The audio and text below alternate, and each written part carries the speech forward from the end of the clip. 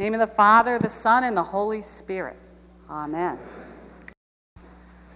The holidays are upon us. And how do we know that? There are signs of the holidays everywhere. Someone sent me the latest Target commercial, thinking it might augment my workout. The woman has baskets, shopping baskets. She's doing curls. She's on the red ball outside of Target doing crunches. And then they show her running through the store with a parachute, slowing her down through the aisles. It's like the holidays are upon us, and we know this because people have their lights up, and the amount of holiday sale circulars in the Sunday paper, it's all around us. The signs are all around us. And it is typically a chaotic and crazy time getting ready for the holidays. And we live in a chaotic and crazy time. We were down at our son's home in Alabama, right outside of Georgia, for Thanksgiving.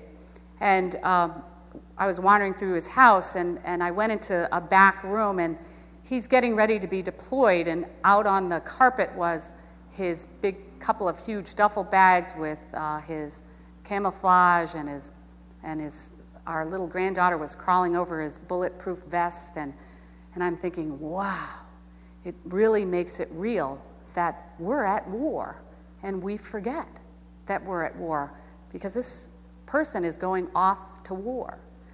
It's crazy and chaotic times that we live in.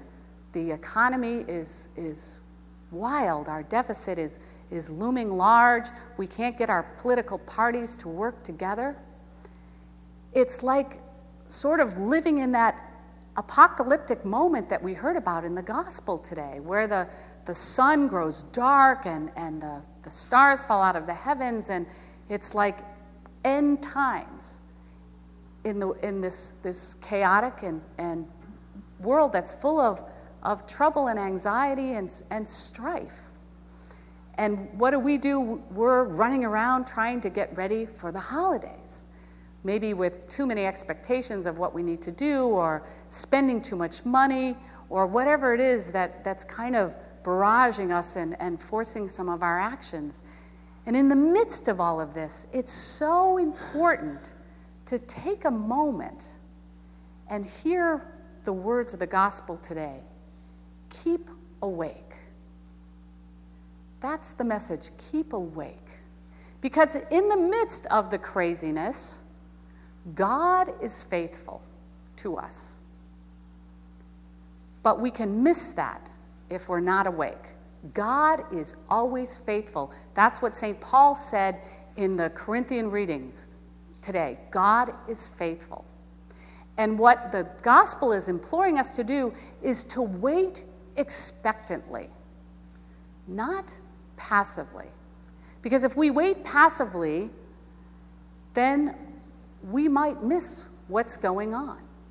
We do a lot of things passively. We call it automatic pilot. Now, how many of us have driven a stretch of road and then all of a sudden woken up and went, whoa, how did I get here? Come on. We've all been there, right?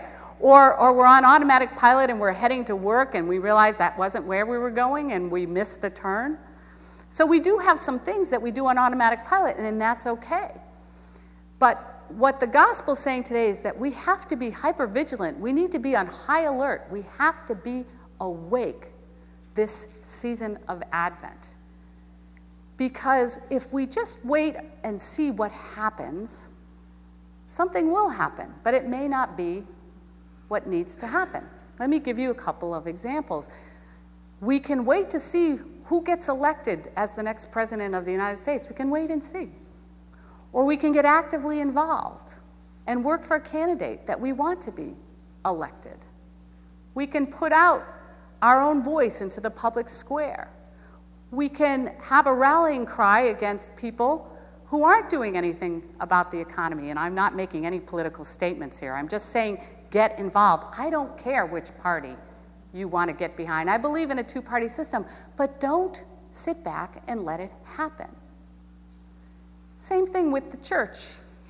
We can wait and see what happens with St. Peter's. We're in the midst of a very crazy transition. So we can sit back and wait and see. Or we can become actively involved and wait expectantly with the expectation that God will be faithful. How do we know God will be faithful to us? We know because God has always been faithful.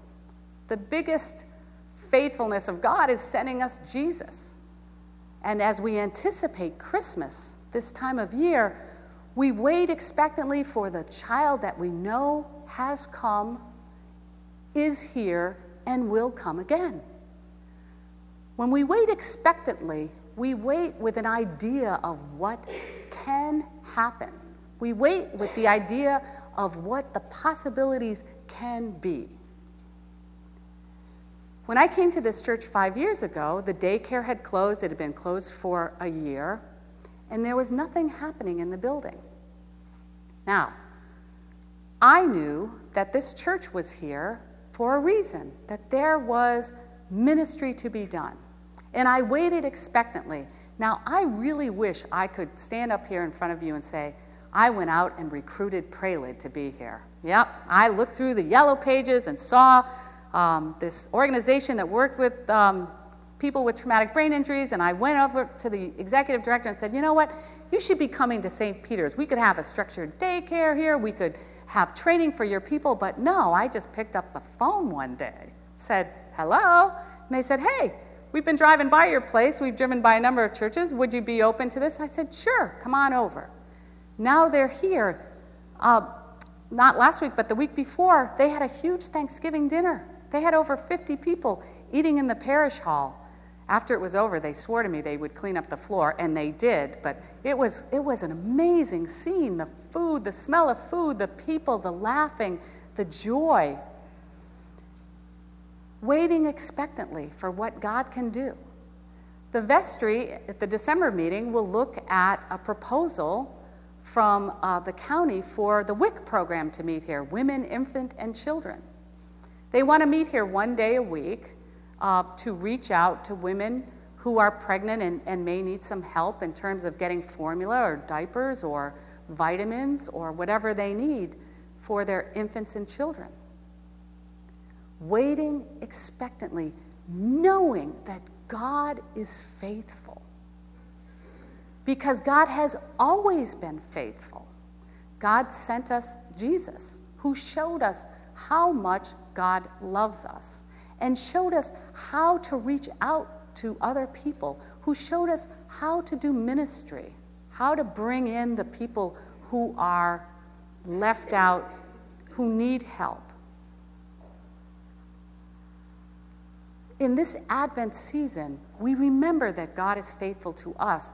And what the response to that faithfulness is for us to keep awake, to be aware of possibilities, to be open to what can come, what is next. None of us know, but we know that something will come and continue and carry us through so that we can be and do all of what God is calling us to do. There's a real difference between waiting and seeing and waiting expectantly. We wait expectantly because God is faithful to us.